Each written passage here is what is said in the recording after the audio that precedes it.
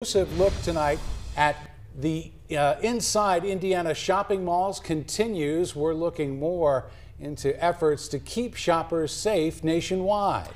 As CBS 4's Russ McQuaid explains now, the Simon Property Group is able to monitor threats across the country from right here in Indianapolis.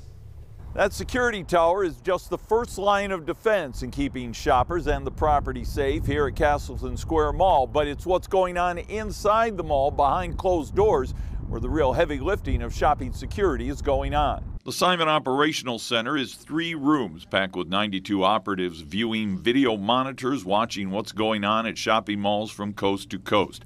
If a shopper is stuck in an elevator in North Carolina or a suspicious vehicle is circling a loading dock in Los Angeles, chances are it will be an employee in Indianapolis who will alert local security on the ground.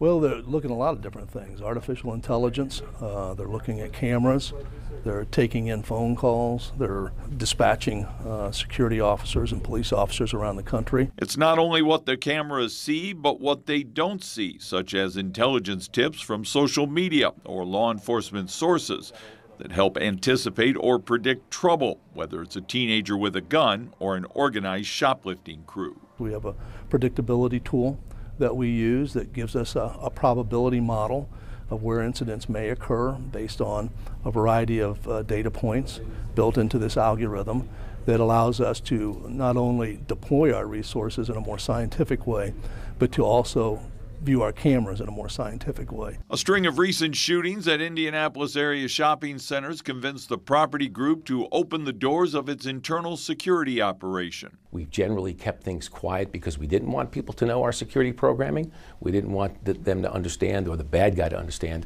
the capabilities that we had and the fact that we see them, we watch them, we catch them. But we've decided to change that philosophy and let our community know that, we're out ahead of it.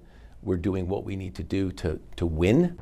Simon is also upgrading its artificial intelligence technology to better identify banned persons, to keep them not only out of this mall, but all Simon properties. At Castleton Square Mall, Russ McQuaid, CBS 4 News. Russ, thank you. Next at 5 o'clock, staying the course, the tough